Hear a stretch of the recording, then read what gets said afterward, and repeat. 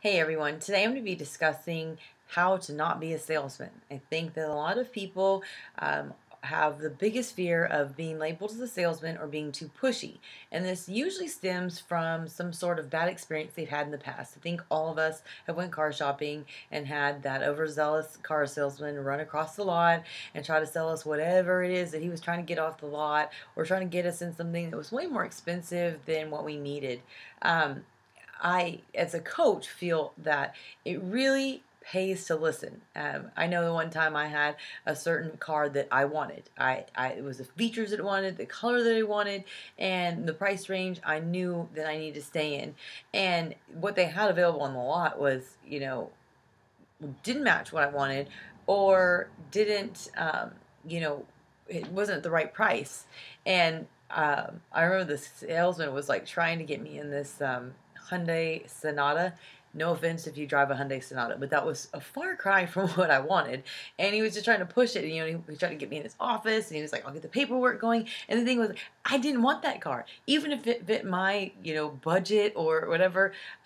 It's not what I wanted, and I could have, just because I set out that day to get a car, went home with one just to say, like, I did it. But I really know that I was not going to be happy with it, and I wasn't going to settle for something that I didn't want. This is something that's very important when you're a coach, is that you really need to listen to people. I've talked about it in the past, especially recently, and that is that I don't really blast the programs that are on sale each month, even though they're a great deal, but I don't blast them every day, copy and pasting the description from the Coach Online office or the Team Beachbody website saying, T25 or Brazil butt lift or whatever's on sale is on sale, order now. Because the thing is, that program is not going to be suitable just for anybody. Not everybody's going to be able to keep up with, even though it's 25 minutes, but keep up with Shaun T, or even if they're following Tanya, because it is a very fast moving program. Or if they're like me, who hates cardio, they're not going to enjoy it.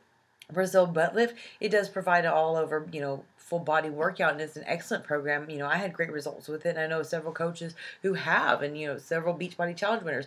But if they don't like the program, then just because it's on sale doesn't do any good. Same thing, why I tell everyone I deleted Groupon from my phone. I unsubscribe from the emails, because we all do that. We find something that, and Groupon's great, it's 58% off of retail. And then you just think, oh my God, this is such a good deal, I can't pass it up. Next thing you know, you have all this stuff sitting in your closet that you're never going to use. And, you feel guilty that you spent that much money. So, this is where it really pays to, listen to people and to not come across as a salesman.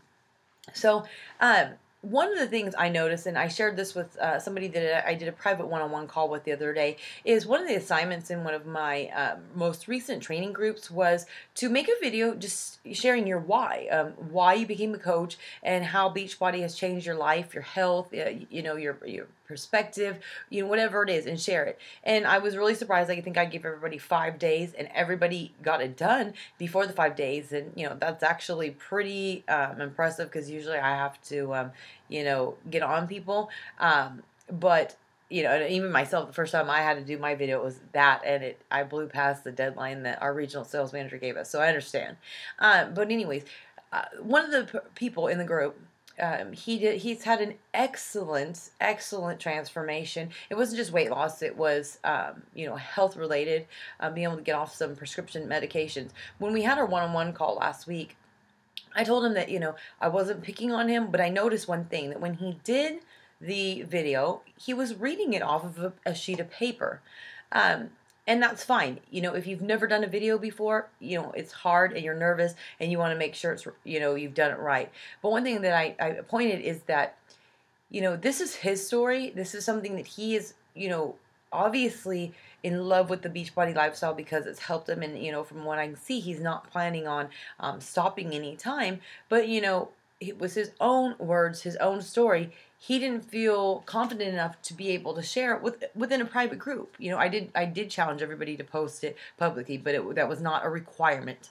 But and I just asked him, if he felt, why he felt that he had to write it down. And so one of the assignments I gave him too is because, and this is something I'm going to share with everybody, is that most of the time we just don't do things we should do. We don't try new things that we should try and could be good for us, and steps out of our comfort zone because we're scared. We're scared of what other people are going to think.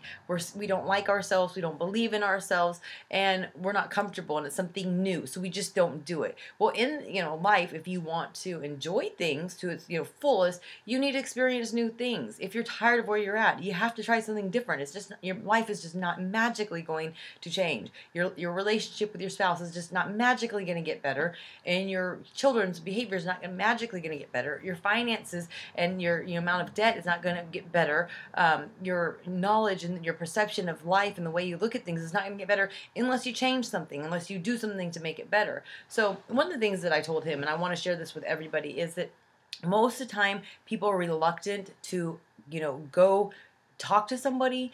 Another person in the group said that somebody said, wow, you're wearing your insanity shirt. Have you done insanity? And she said most of the time, before this group, before personal development, before believing in herself, she would have been like, yes. And then that would have been in the conversation. Well, here you go. This is a huge opportunity that so many people have as coaches, and they just seize up because they don't know what to say. They don't feel confident in themselves, and they pass up this opportunity of somebody who they could help, somebody they could connect with.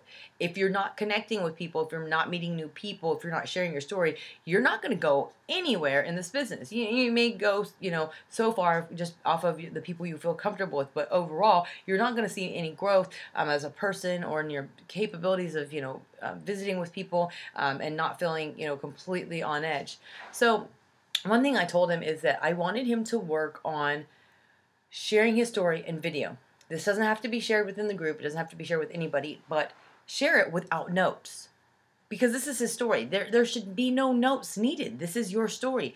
There is no right or wrong answer. There is no right or wrong story.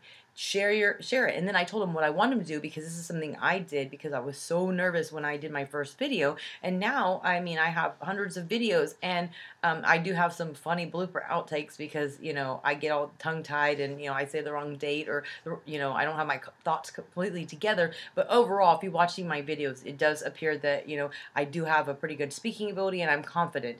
This didn't just happen overnight. The first time I did the video, I was given an assignment to get it done in, I think, 2 weeks. It took me 3 weeks, and I put it off. I could have made it happen. I just didn't want to do it. Then it took me probably about 40 tries to get it right. And then again, I'm not telling somebody to do something that I didn't. I went through this. It took me about 40 tries to like what I had to say. And now looking back, I'm like, this was my story. There was no right or wrong. But anyways, I was nervous. So once I got it done and I got one that I liked, I made myself watch it over and over and over again until I got completely comfortable with seeing my face, hearing my voice. And then instead of focusing on that, oh, my hair was like this, or I said, or I mispronounced a word, or I had a long pause, I focused on what I said. And then I just made myself keep doing it over and over and over and over again, to where I am now, that I can just sit in front of it, hit the button, and, if I mess up, then I just say, oh, whatever, and it's whatever. And then I basically start over again and just keep going. So this is what I told him, and this is what I want all of you to do. If you have a hard time talking to people, if you have a hard time sharing your story, then I want you to practice. Do it with yourself. Do it in the privacy of your home. Right now, I'm in my bedroom. Nobody can see me. Nobody can hear me. It's just me. And then go back and watch it over and over and over again. And until you become comfortable with seeing your own face, hearing your own voice, and then, when you're watching it, put yourself in somebody else's shoes. When somebody says, hey, I've been seeing you post all this stuff on Facebook and Instagram, and, every time I see you, you're losing weight, and, you're just talking about Beachbody this. Tell me a little bit more. You don't want to miss this opportunity, because you've been the product of the product. People are interested, and you have this chance to invite, and then, fulfill some of the goals you have. So you want to make sure that you know what you're going to say.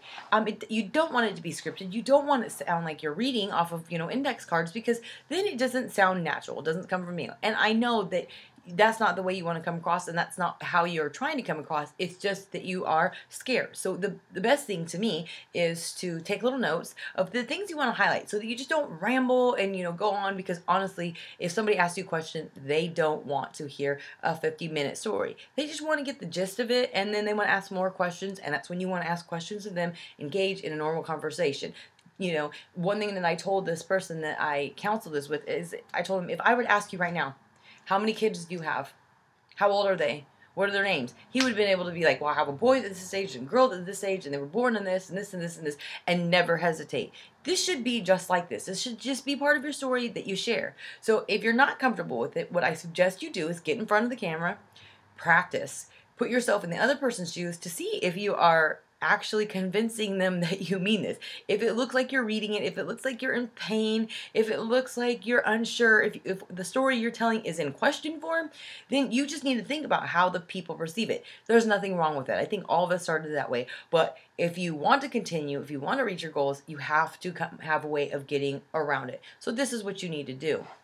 So I want you to practice that. I want you to practice getting comfortable with yourself, telling your story, and making this be something like just if you were to recite your date of birth, your social security number, or your anniversary date. Well, I mean, that's not good because a lot of people forget their anniversary date, but you know what I'm saying. This is in this business, this is about relationship building. This is about being friends with people. So this is just a story you're telling your friend. If one of your best friends asked you this, I'm pretty sure you wouldn't have as a big a problem. So if you start looking at everybody that you come across as a future best friend, because that's what I do with my people on my team. That's what I do with the people who are, in my challenge groups, is they become my friends. That's why I don't forget them, because they're my friends.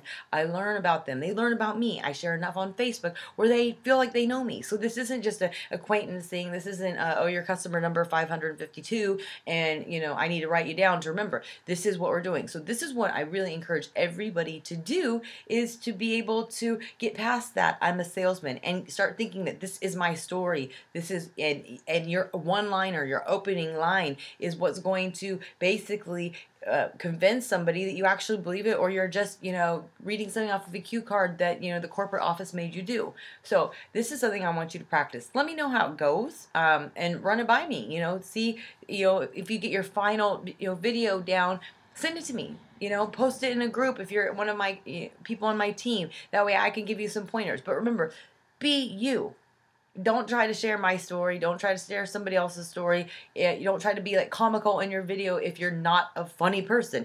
Just be yourself. Tell your story. And then learn to like yourself. Learn to believe in yourself. Remember that you have the gift. These people need you.